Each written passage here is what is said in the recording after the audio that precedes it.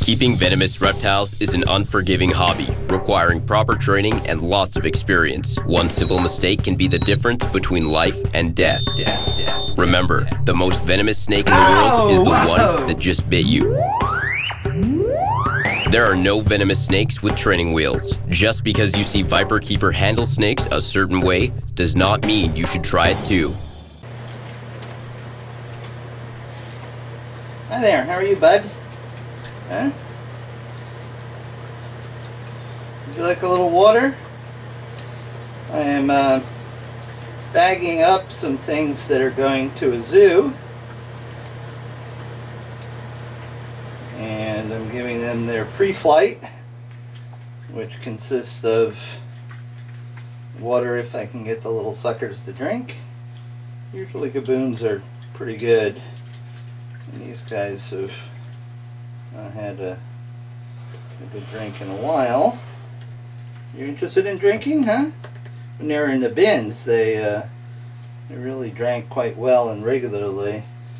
Just when they graduate to a bin, a tub rather, they don't quite get as much attention because they're considered to be over the hump there, and don't need exact and constant care. You know, if they're born in the wild, they would get no care at all. So at this point, they're feeding regularly, and these guys are yearlings. So certain number of any brood will not make it past the first year.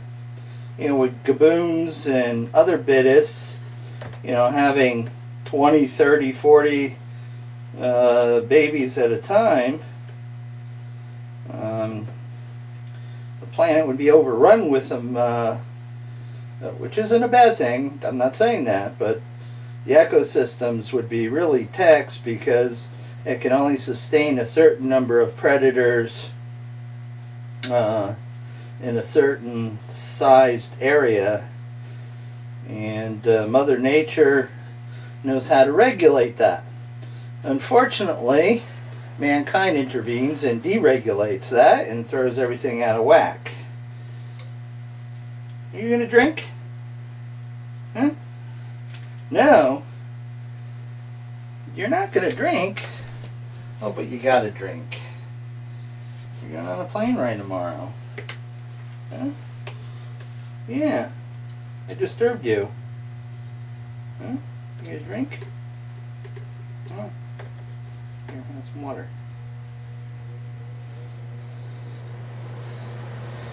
The old water injection right through the front port.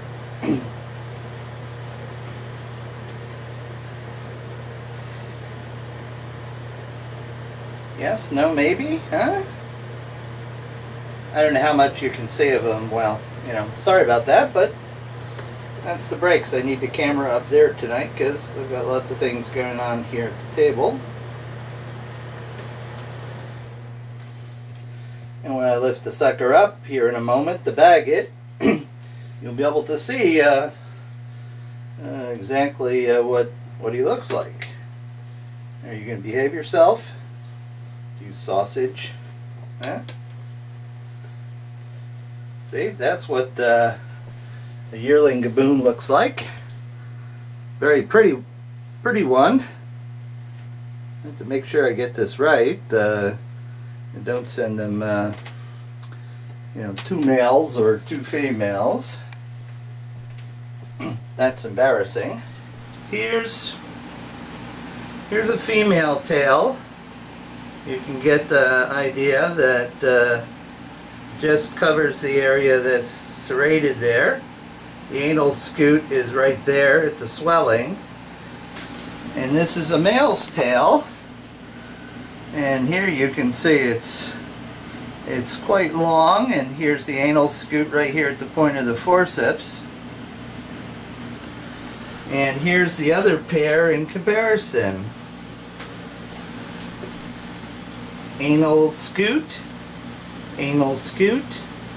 tail length, tail lengths. Females have shorter tails. Males need a place to store their junk when it's not in use. They have a very deep pocket there for their hemipenis, as well as using the rest of the tail to curl around and make sure that Mr. Hemipenis finds the right place to go and keeps it there. So there you have it. So we'll have a look here at the other one that's sort of marked for them. And have a quick look and see who's who. Huh? Can I lift up your skirt? Thank you. Well, that's a very short tail. That's a very short tail. And that's a much longer tail. Huh? Yeah, I know, bud. Yeah, I would probably say that you indeed are male. That's a pretty good sized tail. I don't know if you can see that, but again, that's the brakes. Hi, are you getting testy now, huh? I know, you don't like me looking up your skirt. Well, let me wet down the female here and see if I can entice her to drink. Usually spraying them down in general will get them drinking nicely. Now we have to... Are you drinking now?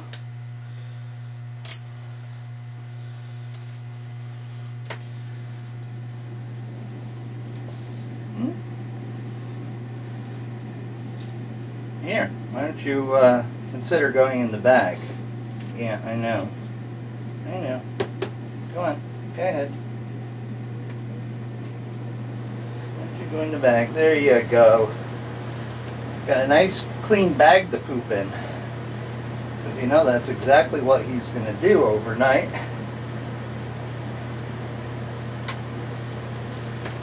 And just so doesn't decide to come out and visit us, we'll use the very large clamp to sort of secure that. Now,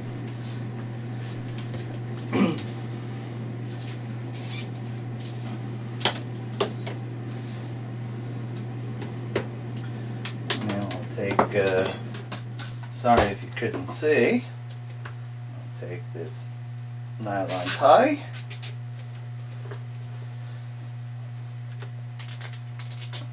And slip it down.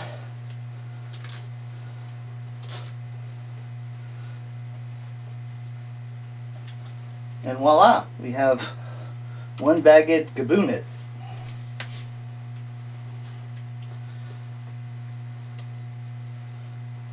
So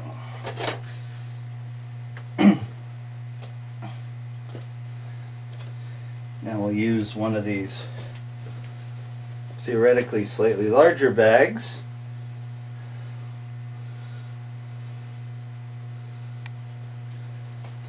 For the second protective layer that were required for shipping purposes. Everybody gets double bagged or doubled something. Many times I'll if they're in, you know, small tubs and I don't have a lot to send, I'll go ahead and leave them in a bin and secure the bin. Yeah, I know, this is an experience for you. And that way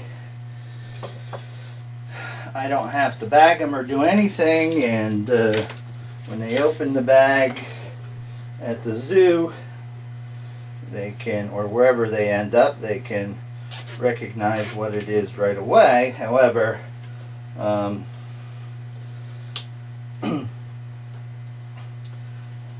know, I do a sticker so everybody knows what's in there. Are you drinking? Huh? Okay. That's one gaboon down. Now, we'll just set you right there for a second, and we'll try to safely pick the female up and put her up here.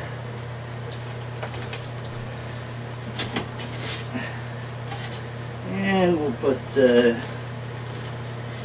you in your resting place for the night.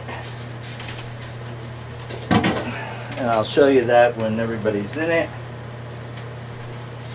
Hi, how are you? Really? Huh? Did I get water in your nose?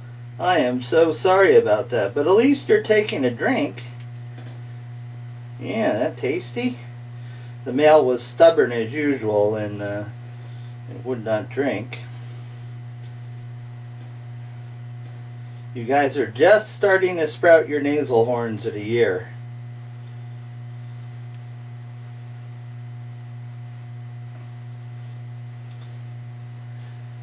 You know, if you, I know, I'm touching you. I know that's wrong, but here. This way you can get the water right where it's supposed to get. And we don't waste any. Not that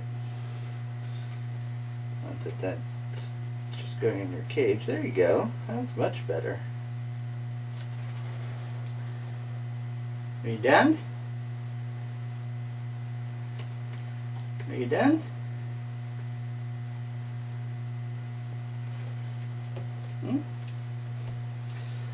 Now,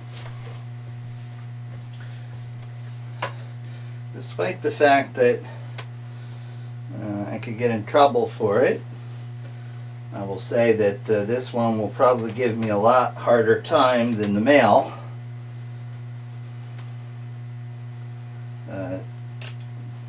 This is absolutely normal.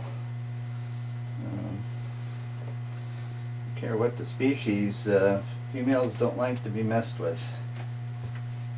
Right, I know. Yeah, oh, you're already kissing, huh? Come on. Let's not get all upset and lose your water. Here, go in the bag. Go on. I know, I'm making you move too. There you go, that's a good girl. Go on. Come on. There you go. That's nice, huh? There you go.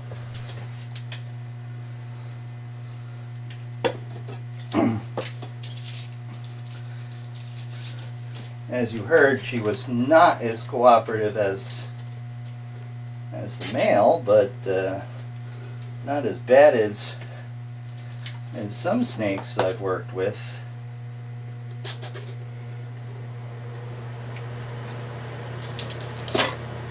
Okay. Alright, she's all secure in her bag. And no body parts caught in the tie wrap. And these are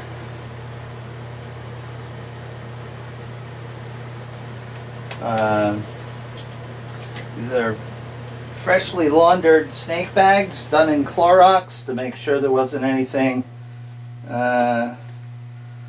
nasty in them.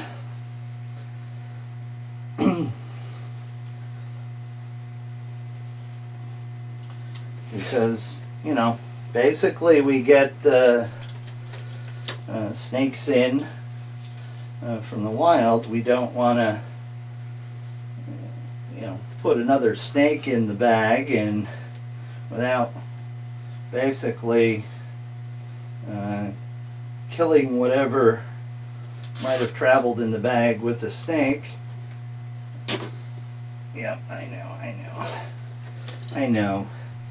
They don't like going cargo class. They like to go first class all the time. And they always get testy. Yep, gotta put the labels on this.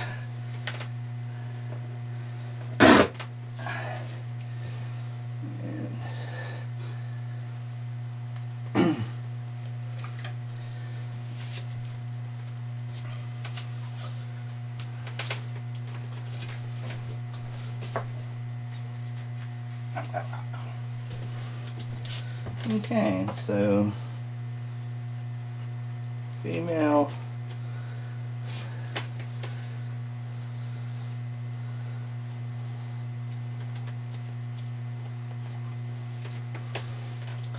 And in we go. Making sure not to touch the bag because I can't tell you how many people have told me that they've been bitten through bags. I met a fellow at the Ham show in Germany. He had just started recovering from a black mamba bite that bit him through the bag. Black mambas are notoriously bad bag biters, so to speak. They even some people in South Africa who make their living by going out on snake calls have been bitten through bags.